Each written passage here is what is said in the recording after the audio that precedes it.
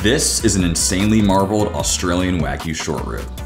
We're gonna figure out if smoking or searing is the best way to cook it. This short rib comes from the plate section, and with a BMS of 9+, the marbling is literally off the charts. It looks like it's about 75% fat. Because of all this marbling, we wanna find the best way to render it. I'm thinking that slow smoking will be more tender, and slicing thin will be more rendered.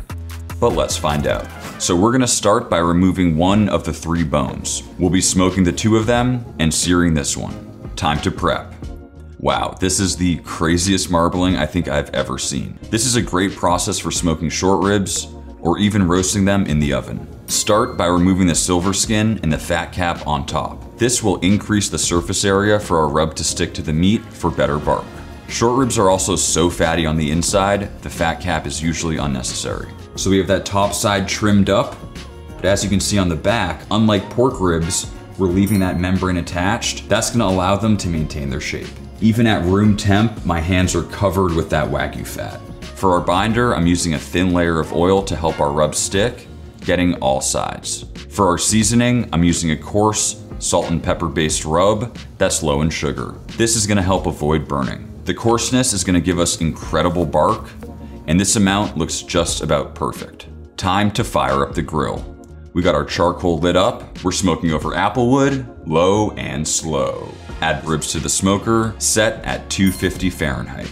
Let's go in and tackle the other rib. The first thing we're gonna do here is remove the meat from the bone. Typically, you'd never sear this cut other than for Korean barbecue, but due to all that marbling, I think it's gonna stay tender. We'll save this for beef stock. Now we're gonna cut our slices at an angle against the grain. The grain runs in a few directions here, but I'm just doing my best. Too thin and the inside will overcook before we get our sear. Too thick and it might be tough and not render. This looks just about right.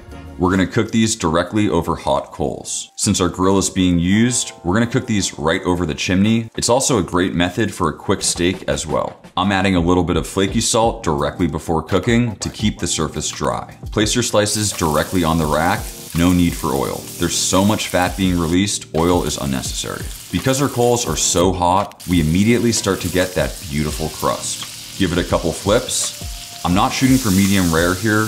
The priority is a good crust and rendered interior. The smell of Wagyu fat hitting coals is just insane. Let's bring them inside and check on the smoked ribs. It's been 8 hours and our smoked ribs look just about done. Let's see how we did. As you can see, we have that thick, dark crust. In this case, there was no need to wrap. With an internal temp of 205, my thermometer slides through like butter, and we know it's done. We're gonna wanna let these rest for at least 45 minutes. Let's slice into them. I can already tell they're insanely tender. Wow, these look amazing. We have that nice thin smoke ring. The marbling is still so pronounced. I'm just dying to bite into this thing. All right, time to see which one is best. 2 very different preparations. We have our smoked ribs and those thinly seared slices. I'm adding wasabi soy sauce. And to cut through the richness, I'm adding some acidic kimchi. Let's go for a bite.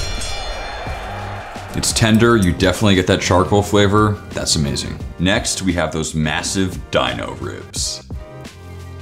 That bark is incredibly thick, so flavorful. I honestly don't know which one's better. Wow. All right, guys, even though one bite of this was absolutely delicious, just check out what's going on in here. I mean, it is like literally almost all fat. There's some strands of meat, but most of it is complete fat. Now, compared to this one, cut against the grain, direct contact with flames, the fat has fully rendered out, it's still nice and tender, and for those reasons, this one wins. If you're a fan of low and slow, don't forget to like and subscribe.